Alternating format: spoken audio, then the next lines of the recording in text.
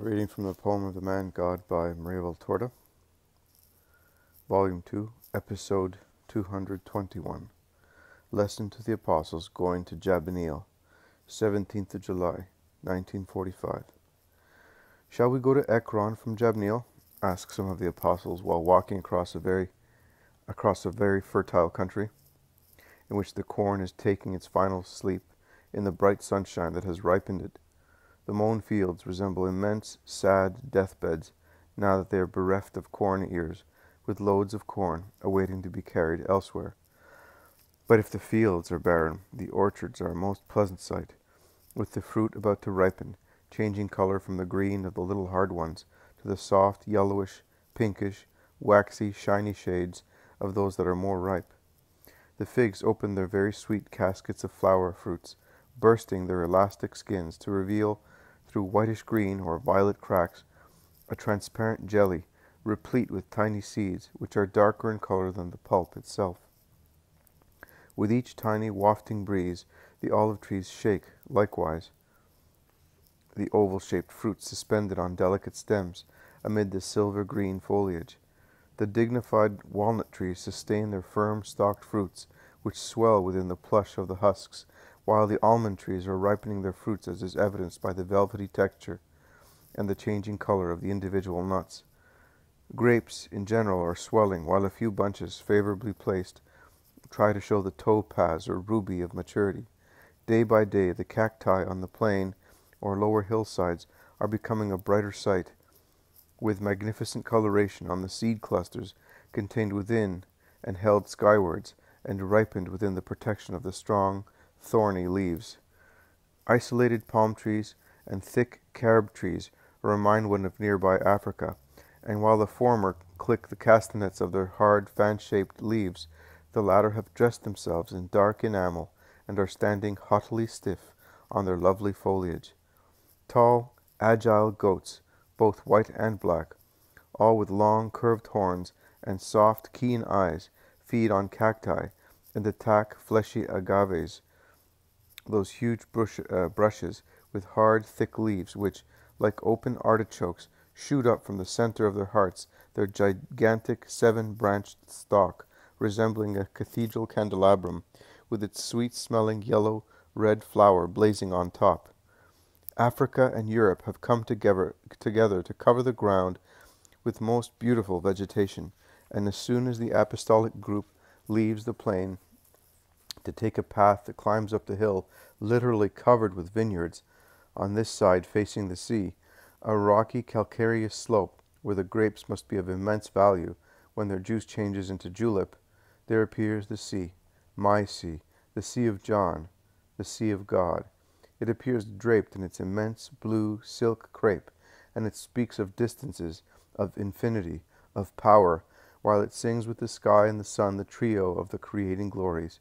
And the plain stretches out in its full, undulated beauty with simulations of hills only a few feet high, adjoining flat areas with golden dunes stretching as far as towns and villages on the sea, white spots on the blue sea. How beautiful, whispers John ecstatically. My Lord, the sea is the life of that boy. You must destine him for the sea. He seems to be seeing his bride when he sees the sea, says Peter, who does not discriminate much between sea and lakes, and he smiles kind-heartedly. He is already destined, Simon. You are all destined. Oh, good. And where are you sending me? Oh, you. Tell me, be good. To a place which is greater than your town, and mine, and Magdala, and Tiberias all put together. I will get lost. Do not be afraid. You will look like an ant on a large skeleton, but going to and fro untiringly, you will bring the skeleton back to life. I don't understand that at all. Tell me more clearly. You will understand. You certainly will. And Jesus smiles. And what about me? And me? They all want to know. This is what I will do. And Jesus bends. There on the gravelly bank of a torrent, in the central part of which the water is still quite deep, and he picks up a handful of very fine gravel. He throws it into the air, and it falls, spreading in all directions. There you are. Only this tiny stone is left in my hair. You will be scattered like that. And you, brother, represent Palestine, don't you?" asks James of Alphaeus gravely. "Yes, I do." "I would like to know who will be left in Palestine," asks James once again. "Take this little stone as a souvenir," and Jesus gives the little piece of gravel which had remained entangled in his hair to his cousin James, and smiles. "Could you not leave me in Palestine? I am the most suitable because I am the coarsest, but I can still manage at home, whereas abroad, says Peter. "On the contrary, you are the least suitable to remain here. You are all prejudiced against the rest of the world, and you think it is easier to evangelize in a country of believers rather than a country of idolaters or Gentiles. It is instead the very opposite. If you considered what true Palestine offers us in its higher classes, and also, although to a lesser degree, in its people, and if you bore in mind that here, in a place where the name of Palestine is hated, and the name of God in its true meaning is unknown, we have certainly not been received any worse than in Judea, in Galilee, and in the Decapolis, your prejudices would vanish, and you would realize that I am right when I say that it is easier to convince ignorant people of the true God than those of the people of God, who are subtle, guilty idolaters, and proudly believe they are perfect, and wish to remain as they are. How many gems, how many pearls I see where you can see land and sea only, the land of the multitudes which are not Palestine, the sea of mankind which is not Palestine, and which, as sea, desires only to receive searchers, to give them those pearls, and as land, to be searched, to allow those gems to be taken. There are treasures everywhere, but they are to be looked for. Every clod of earth may conceal a treasure, and nourish a seed. Every depth may hide a pearl. What? Would you perhaps expect the sea to make havoc in its depths by means of furious storms, to detach pearl oysters from their beds, and open them by the striking power of the billows, and thus offer them on the shore to lazy people who do not want to work, to cowards who do not want to run risks? Would you expect the earth to make trees out of grains of sand, and give you fruit without any seed? No, my dear. Fatigue, work, courage are required, and above all, no prejudices. You, I know, disapprove, some more or less, of this journey among the Philistines. Not even the glories which this land reminds us of, the glories of Israel that speak from these fields, fecundated by Hebrew blood, shed to make Israel great, and from those towns torn one by one from the hands of those who possessed them, to crown Judah and make it a powerful nation, are capable of making you love this pilgrimage. And I will not say to you, not even the idea of preparing the ground to receive the gospel and the hope of saving souls can convince you. I will not say that to you among the many reasons which I present to your minds, so that you may consider the justice of this trip. That thought is still too high for you. You will arrive at it one day, and then you will say, "We thought it was a whim, a pretext. We thought the Master lacked love towards us by making us go so far, on a long, painful journey, risking unpleasant situations. Instead, it was love. It was foreseeing. It was to smooth our way, now that we no longer have Him with us, and we feel more lost than ever. Because then we were like vine shoots which grow in all directions, but they know that the vine will nourish them, and that nearby there is a strong pole to support them. Now, instead, we are shoots which must form a pergola by themselves, being still nourished by the stump of the vine, but with no trunk on which to lean. That is what you will say, and you will thank me. And after all, is it not lovely to go like this, dropping sparks of light, notes of heavenly music, celestial corollas, perfumes of truth, serving and praising God on lands enveloped in darkness, in dumb hearts, on souls as sterile as deserts, to overcome the stench of falsehood, and do that all together. Thus, you and I, the Master and His apostles, with one only heart, one only desire, one only will, so that God may be known and loved, so that God may gather all peoples under His tent, and everybody may be where He is.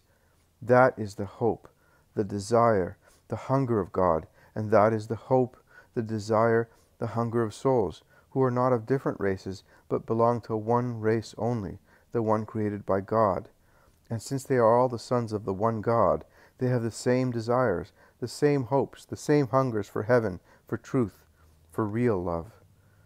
Centuries of error seem to have changed the instincts of souls, but it is not so.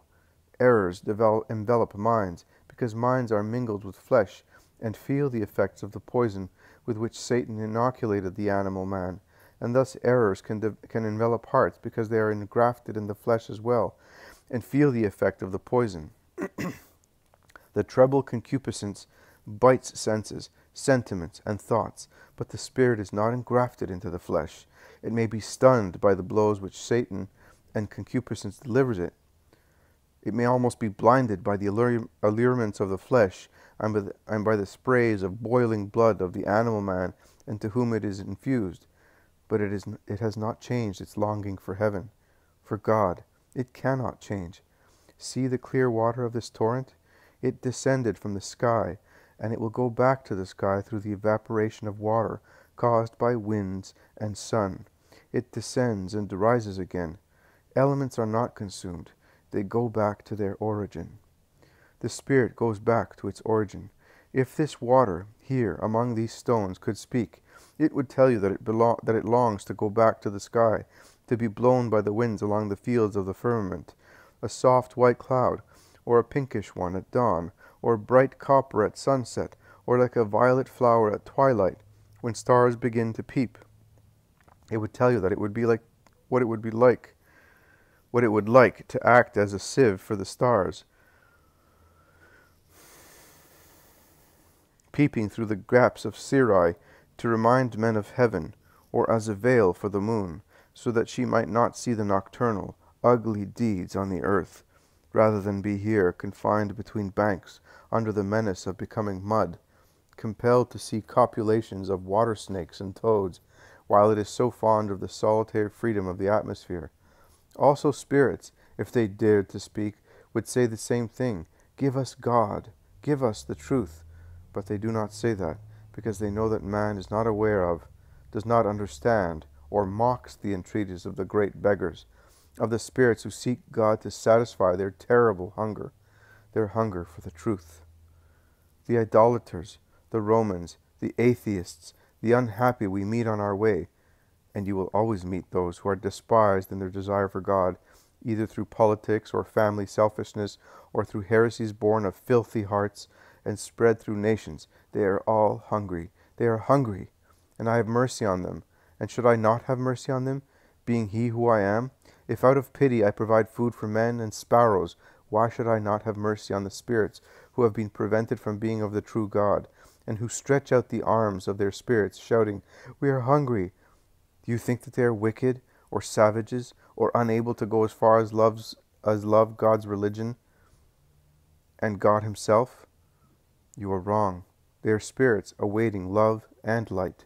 This morning we were woken by the threatening bleating of the billy goat that wanted to drive away the big dog which had come to sniff me. And you laughed, seeing how the ram pointed its horns threateningly after tearing the little rope by which it was tied to the tree under which we slept, and with one bound it placed itself between me and the dog, without considering that it might have been attacked and slaughtered by the Molossian hound in the uneven struggle to defend me. Likewise, the peoples who seem wild rams to you will go as far as to courageously defend the faith of Christ, once they have learned that Christ is love, inviting them to follow him. He invites them, he does, and you must help them to come. Listen to a parable. A man got married, and his wife bore him many sons, but one of them was born deformed in his body, and seemed to be of a different race. The man considered him a dishonor, and did not love him, although the child was innocent. The boy was brought up amongst the lowest servants, and was thoroughly neglected, and thus he was considered an inferior being also by his brothers.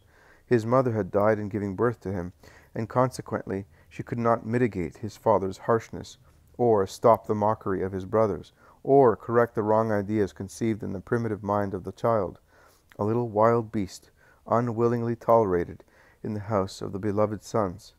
And thus the boy became a man.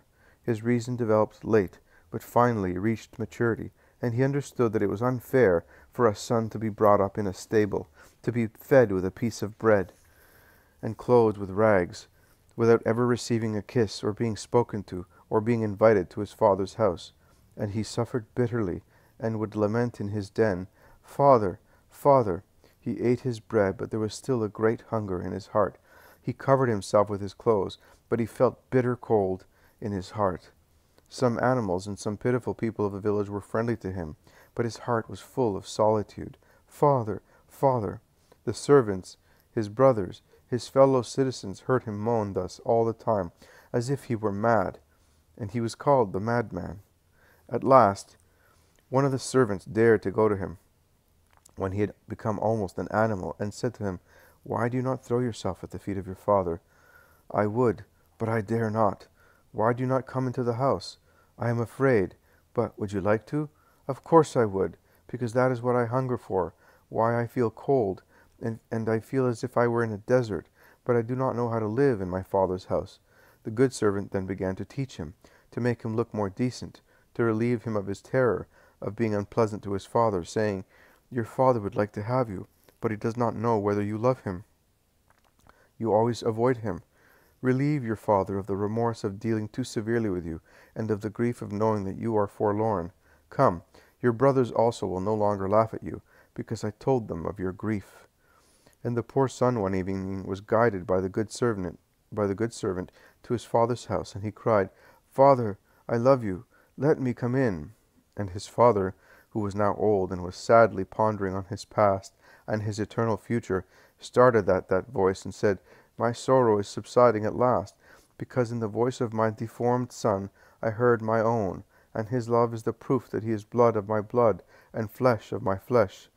Let him therefore come and take his place amongst his brothers, and blessed be the good servant who made my family complete by bringing the rejected son among all the sons of his father." That is the parable. But in applying it, you must bear in mind that the father of the spiritually deformed sons, that is, God, because schismatics, heretics, those who are separated, are spiritually deformed, was compelled to be severe by the voluntary deformities wanted by his sons, but his love never yielded. He is waiting for them. Take them to him. It is your duty. I taught you to say, "Our Father, give us this day our bread." But do you realize what "our" means? It does not mean yours of you 12, not yours as disciples of the Christ, but yours as men, for all men, for the present and the future ones, for those who know God and those who do not know him, for those who love God and his Christ, and for those who do not love him or love him badly. I put on your lips a prayer for everybody. It is your ministry. You who know God and his Christ and love them must pray for everybody. I told you that my prayer is a universal one and will last as long as the world. And you must pray universally, joining your voices in your hearts of apostles and disciples of Jesus' church to those of people belonging to other churches, which may be Christian but not apostolic. And you must insist, because you are brothers, you in the house of the Father, they outside the house of the common Father, with their hunger, their homesickness, until they also, like you, are given the true bread, which is the Christ of the Lord, which is administered on apostolic tables, not on any other, where it is mixed with impure elements. You are to insist until the Father says to those deformed brothers, "My grief is subsiding, because I heard the voice and the words of my only begotten firstborn in your voices." Blessed be those servants who have led you to the house of your Father in order to complete my family. Servants of an infinite God, you must put infinity in every intention of yours. Have you understood? There is Jabneel. Once the ark passed by here on its way to Ekron, which was not able to keep it, and sent it back to Beth Shemesh. The ark is going to Ekron once again. John, come with me. All the others will remain in Jabneel. Meditate and be careful how you speak. Peace be with you. And Jesus goes away with John, and the ram, which, bleating, follows him like a dog.